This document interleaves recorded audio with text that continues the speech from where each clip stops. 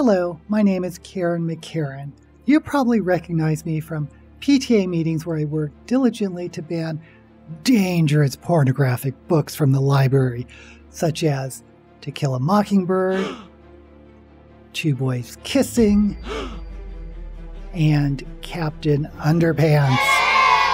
Today I bring to you a public service announcement about another very grave threat to our children and to our traditional values.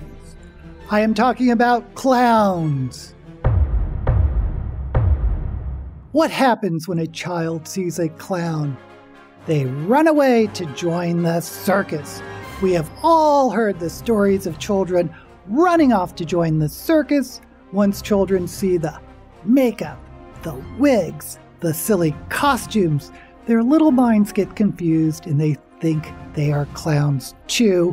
And the next thing you know, bam, they're off to the circus. Even if they don't run off to the circus right away, that image of a clown will latch itself onto their spongy little brain cells. And once they turn 18, bam, they're off to the circus and we'll have lost another one to the radical carnival big top. Look, I have nothing against clowns. They can throw pies in each other's faces, spray seltzer down their pants, play in their little clown cars, but they have to do it in the privacy of their big top tents, not out in the public, not where children can see. Do you want your child to run away and join the circus? Of course you don't. No red-blooded American wants their child to be a clown, but clowns groom children, often showing up at birthday parties. And of course, the most notorious clown of all is protected by big business. Yes, I'm talking about Ronald McDonald, the biggest groomer of them all. And yes, this is a Ronald McDonald who is very close friends with a known felon, the Hamburglar.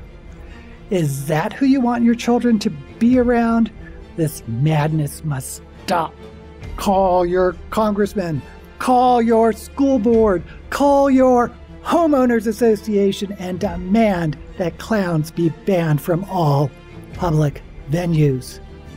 Do it for the children, because children are idiots.